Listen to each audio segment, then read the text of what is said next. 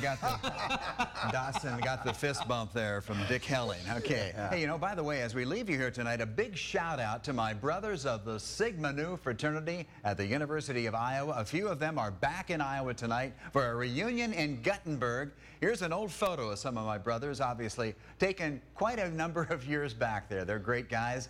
I'll tell you what, we've had a lot of fun over the years. They come back to Iowa every year. Then here's an interesting photograph. This is Dennis Munson on the left. Mike Poles. Poles, he grew up in Dubuque, a graduate of Dubuque Senior High School. This photo dates back to about 1969 at Lundy's Cabin in Iowa City. Guys, have a great time. I think they might be watching tonight. I think they were at the Clayton House over in Clayton, right on the Mississippi last night.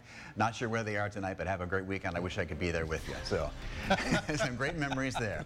And some things I probably forgot.